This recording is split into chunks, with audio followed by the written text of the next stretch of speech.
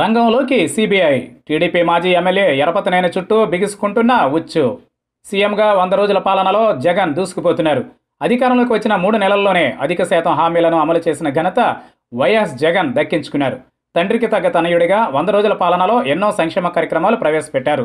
ఇదిలా ఉంటే CBI director general Chandrajit Banerjee జగన్తో భేటీ అవ్వడం ప్రాధాన్యతను సంతరించుకుంది. తాడేపల్లి క్యాంపు కార్యాలయంలో ముఖ్యమంత్రి జగన్ను మర్యాదపూర్వకంగా ఆయన కలిశారు.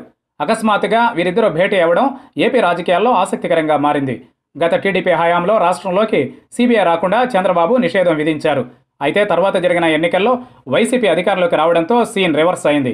సీఎంగా జగన్ ప్రమాణ స్వీకారం చేసిన తరువాత రాష్ట్రంలోకి సిబిఐ రావడానికి అనుమతి ఇచ్చారు. అయితే మొదటిసారిగా ఏపీలో సిబిఐ తొలి కేసుకు జగన్ సిఫార్సు చేశారు. టీడీపీ హయాంలో గుంటూరు జిల్లా పల్నాడులో జరిగిన అక్రమ మైనింగ్ వ్యవహారంపైన సిబిఐ విచారణకు ఏపీ కేబినెట్ నిర్ణయించింది.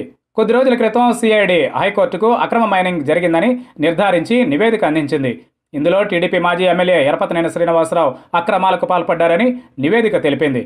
దీంతో హైకోర్టు ఈ కేసును సిబిఐ విచారణను జగన్ ప్రభుత్వానికి సిఫార్సు చేసింది. ఇప్పుడు ఏపీ కేబినెట్ ఈ వ్యవహారంపైన సిబిఐ విచారణకు ఆదేశించడంతో ఆయనకు ఉచ్చు బిగిసినట్లే కనిపిస్తోంది.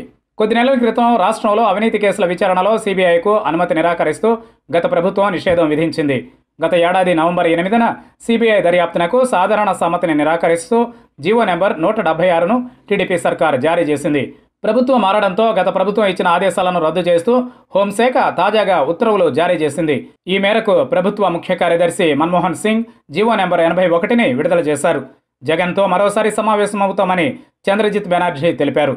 దీన్ని బట్టి చూస్తే యరపతినేని చుట్టూ ఉచ్చు మరింత బిగుసుకుంటుందనడంలో సందేహం లేదు.